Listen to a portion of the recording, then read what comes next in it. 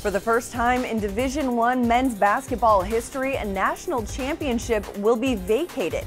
The NCAA upheld its ruling against the Louisville Cardinals that vacates 123 wins from the 2011-12 academic year through 2015. Now, this stretch also includes the 2012 Final Four and the 2013 National Championship. Louisville had previously appealed this decision, calling them draconian penalties, and interim president Greg Postal said, quote, "I cannot say this strongly enough.